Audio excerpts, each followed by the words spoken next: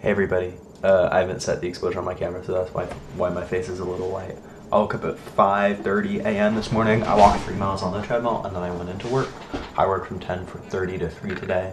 And yeah, for breakfast I had some meatballs and a bagel and some dragon fruit.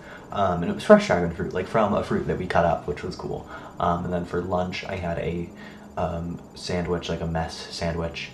And then for dinner we had chicken pot pie, which is one of my favorite meals that my mom makes. Check this out. I found a car stereo. I was taking out the trash at work, and this was just totally, I'm not going to show you guys the top, but there's like some information. I don't know if I want to show you guys like the serial number type thing, but for real, I was taking out the trash at work, and there was just an entire like car stereo radio, and it's like very heavy, and I think there's a hard drive in here, and it's got like a little dial. And I was looking at how much they sold for on eBay, and they sell for upwards of like $300. Only problem is I don't know if it works or not. So I'm gonna try to find out how to plug this in and see if it works. I don't know if you have to plug it into a car. Like, presumably not, right? Presumably you can have some sort of thing that simulates the power that would be given to this by a car. But yeah, it's just really cool, and it was for real, just pristine on the ground.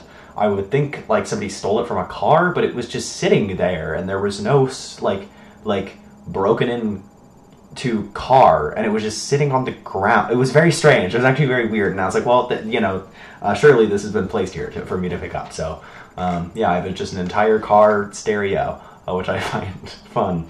But yeah, bye, freaks.